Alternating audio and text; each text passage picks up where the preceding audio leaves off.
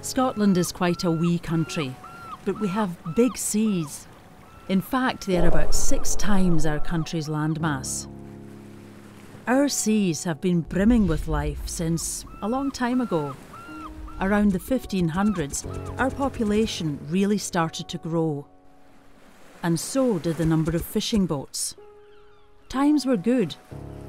By the 1800s, we were landing enough fish to feed our towns and cities and export abroad.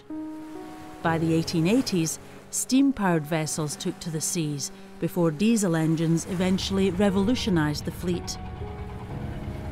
The ships were so successful that we started actually to overfish our waters. So we then started to make new laws to regulate the fishery, protecting inshore fisheries from bigger, more powerful boats.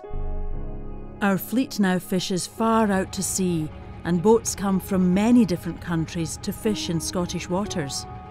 Since the 1960s, we have come up with a whole lot of other new ways to make a living from the sea.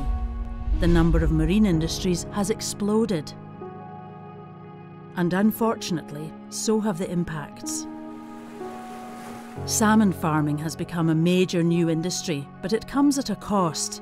There are now more farmed salmon than wild salmon. Sea lice are leaving their mark on coastal wildlife and contributing to a host of pressures on our iconic wild salmon. Our ships carry cargo that we cannot afford to spill, but accidents will happen. And chemical and plastic waste is building up, with toxic results.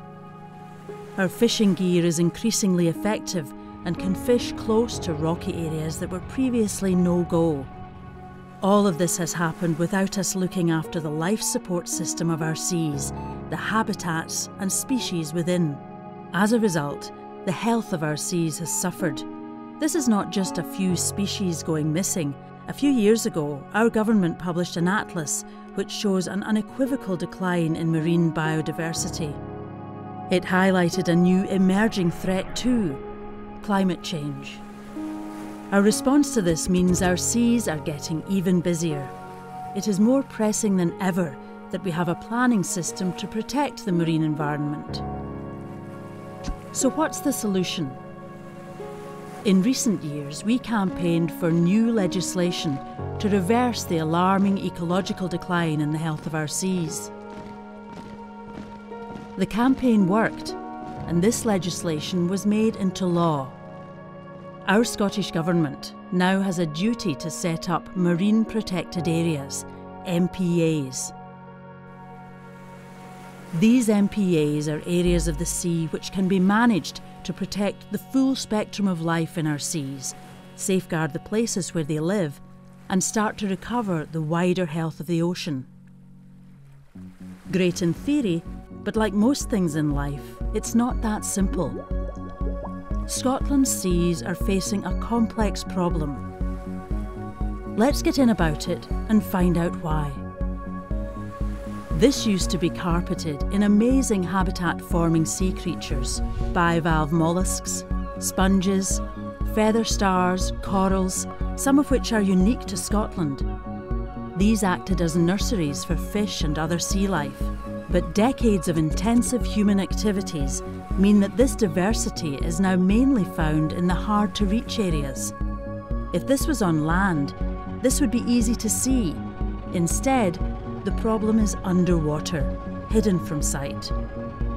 Beneath the waves, we are left with isolated pockets rich in sea life, but the rest of the area is far from pristine and in some places reduced to a much simplified and therefore less resilient ecosystem. So for MPAs to play a part in recovering the health of our sea, we need protection to kickstart that recovery. If we only protect the remaining biodiversity, we lose sight of MPAs as a tool for change. We cannot afford to protect simply what is left. We must grab the opportunity to recover at least some of what we have lost. And if given a chance, our seas can bounce back to health. Protected areas mean healthier and more productive seas. It's not just the size of the MPAs that matters. They have to be managed well to make a real difference.